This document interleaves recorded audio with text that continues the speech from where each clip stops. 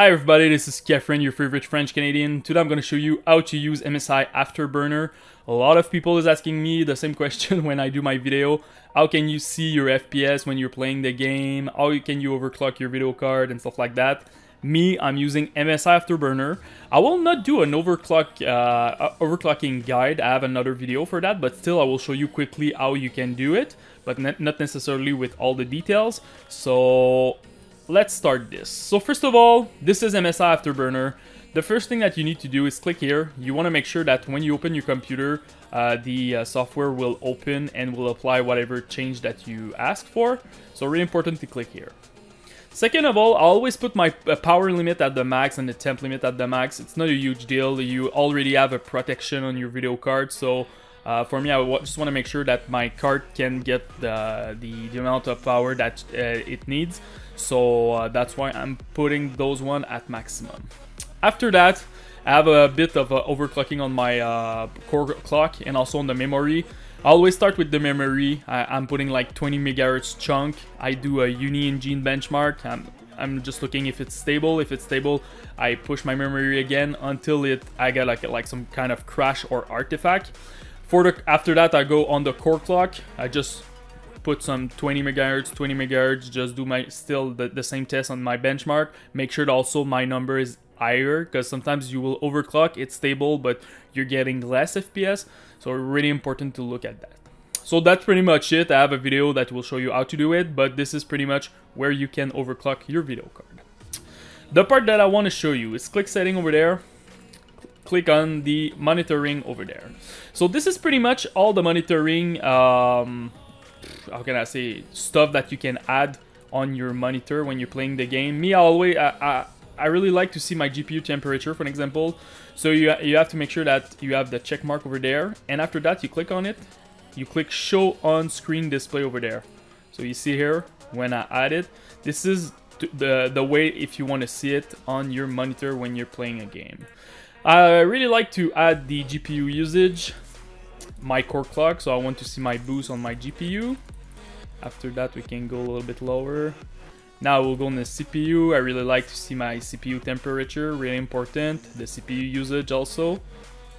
The CPU clock, you want to see your boost clock over there. The RAM usage, so how many RAM do you currently using. My frame rate, it's a bit different over there. You can press, for me, I really like to use that. I'm used text and graph, so that's why you see both over there.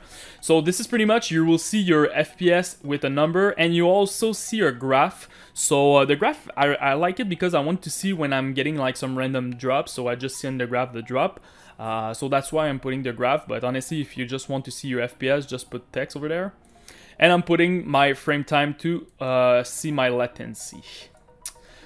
So when you're done, you can press apply. After that, go to on-screen display. This is to make sure that you have a toggle button to see your stats. So for me, it's insert on my keyboard. So when I want to see my stat, I just press insert. I will see all my stuff top left over there.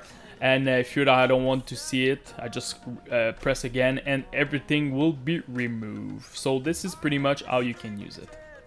Another thing that I want to talk about is the fan. You can have like a manual control on your GPU fan. So if you don't use any other software for your GPU, this is pretty much how to do that. For me, it's not a huge problem with my 2070 with automatic. Honestly, it doesn't make a lot of noise and my temps are good. But if you're struggling with your temps, you have like 75 degrees and more, you can't use this if you want and put your fan curve a little bit more aggressive. So yeah, you will hear more noise, but you will get a better temp. So this is pretty much the way you can do that if you want to use it. So in the fan section, if you don't want to use the manual one, just uncheck it, and Msi Afterburner will use the automatic settings. So that's pretty much it, guys, for Msi Afterburner.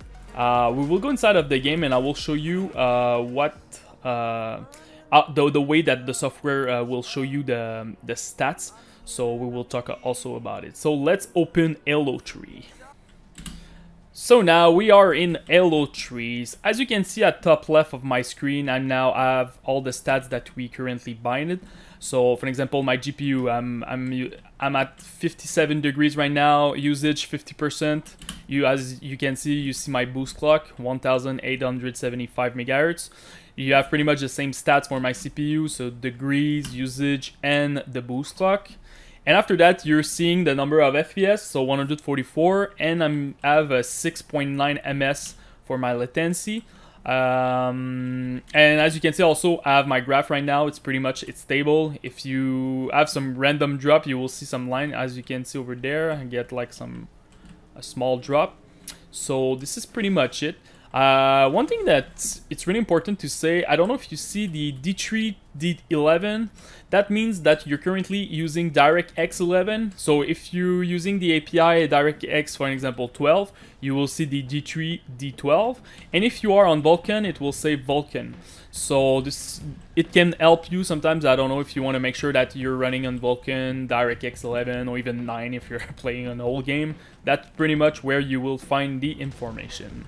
So that's it, guys. If you have any questions, just come in the YouTube section, post me your rig, and also any question on Msi Afterburner. I will try to help you the best that I can. And also, don't forget to subscribe to the channel.